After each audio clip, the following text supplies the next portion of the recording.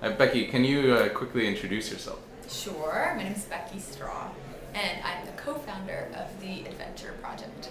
Okay, great. And this is a new thing for you because last time I interviewed you in Kampala, you were working for Charity Water. Yep. So what are you doing now, and how is it different? Yeah, great questions.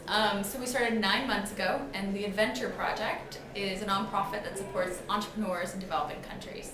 So what we do is we really crowdfund and rally around 4 amazing social enterprises. So 4 different areas that we feel are really high impact, low cost solutions that also support entrepreneurs. So they essentially create jobs in these countries.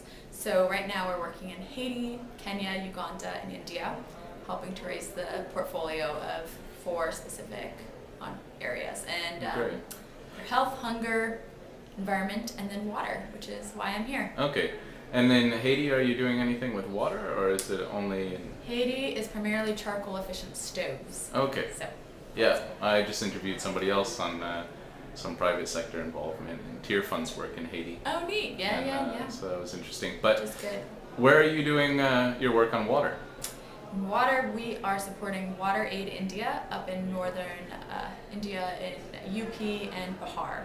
So what we're really excited about is that they have helped pilot mobile mechanic programs. So they're essentially helping to start the infrastructure of a business. So a little kiosk, they bring in men and women to train them in hand pump mechanics. And then the men and women are mobile and go around on their bikes fixing broken wells. So through that system, they're really building local capacity as well as creating jobs in the community and providing a great service at a low cost. So what attracted you to that project as a starting point? I think there's so many great reasons. I think when you really start to think about that 1/3 of all wells are predicted to be broken across Africa and India, that there really is a problem of just having the right parts and the right people in place. So if you can provide the training and really create a job for someone, your wells are going to be maintained because that person is earning an income because they have a skill. And if you can provide someone a skill, they really can flourish and their family can take care of themselves exponentially than just continuing to keep dumping money into a program. So what made you choose India, let's say, over an African country?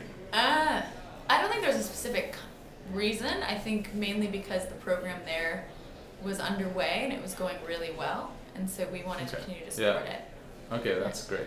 And what do you see yourself doing in the future? I mean, you can talk about you personally, but I mean adventures. My dating life, or no? Not those adventures. The other ones. It's an adventure. Yeah, I think what we're really excited about is like how do we build a platform and a network to really make ordinary people around the world be able to log in online and see the impact of their gift and how it exponentially can help other people in developing countries. So it's not just about a handout, but it's about really training and mobilizing other people with entrepreneurial spirit and guts and to go out there and help take care of their communities. So essentially you're training, people to do operation and maintenance in India, but you're also training people to actually start being, better donors. Yeah, givers, I mean, we talk about our donors as investors because they're not donating, you're investing in people, and you're helping to really improve the world actually because you're trying to make